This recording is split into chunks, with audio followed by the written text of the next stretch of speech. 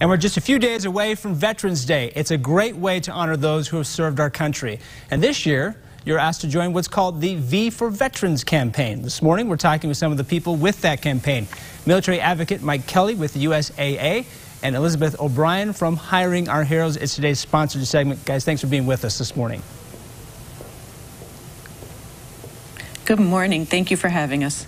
Oh, you bet. Now, I understand this Veterans Day has special significance.